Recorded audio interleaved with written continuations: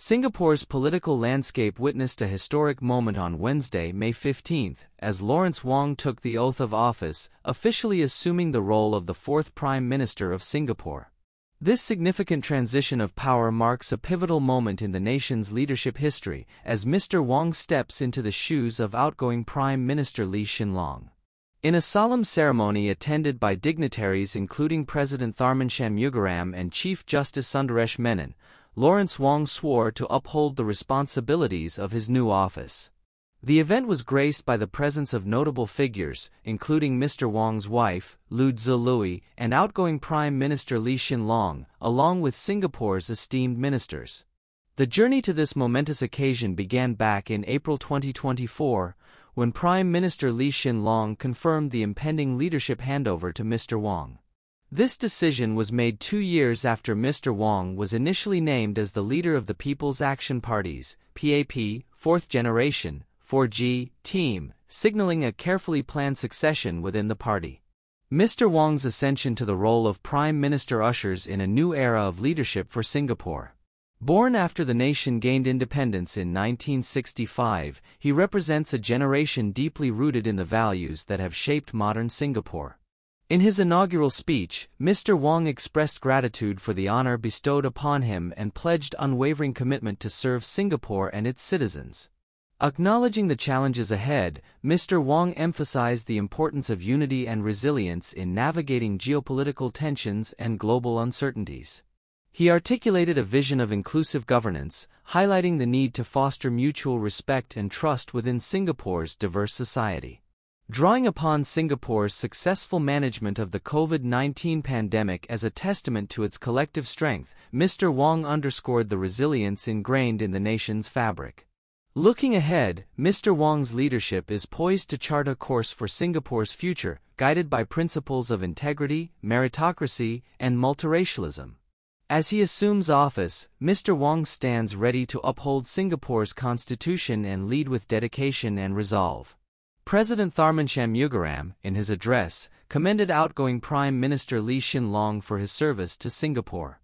Reflecting on Mr. Lee's achievements, President Tharman praised his commitment to inclusivity and economic transformation, underscoring Singapore's progress under his leadership. With the mantle of leadership now passed to Lawrence Wong, Singapore embarks on a new chapter in its journey of nation-building.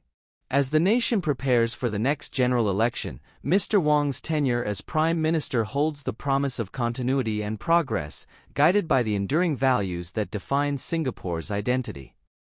新加坡政治局势于5月15日迎来了历史性时刻，黄循财宣誓就任新加坡第4任总理。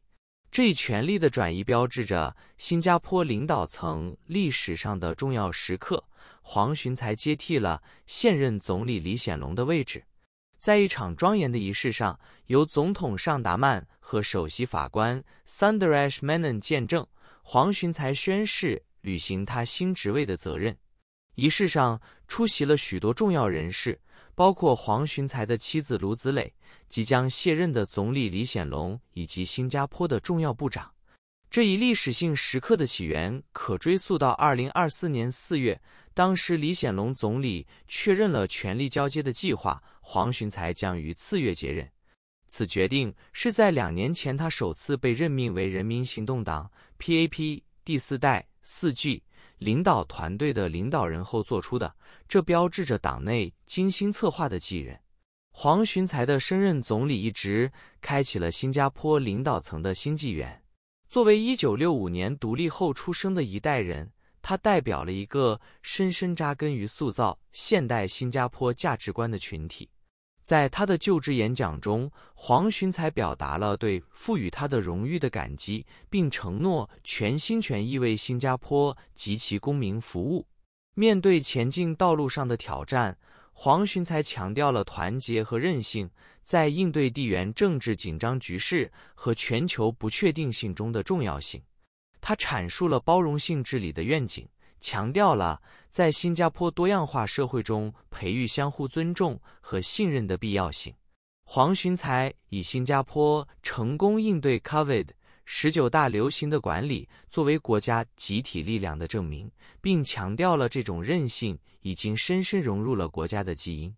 展望未来，黄循财的领导将以诚信、精英主义和多元文化为指导原则，为新加坡的未来规划道路。随着他就职，黄循财准备好恪守新加坡的宪法，并以奉献和决心领导国家。总统塔曼沙努加拉特南在讲话中赞扬即将卸任的总理李显龙为新加坡的服务。回顾李总理的成就，塔曼总统赞扬了他对包容性和经济转型的承诺，并强调了在他领导下新加坡取得的进展。随着领导权的交接到了黄循财手中，新加坡开启了建设国家的新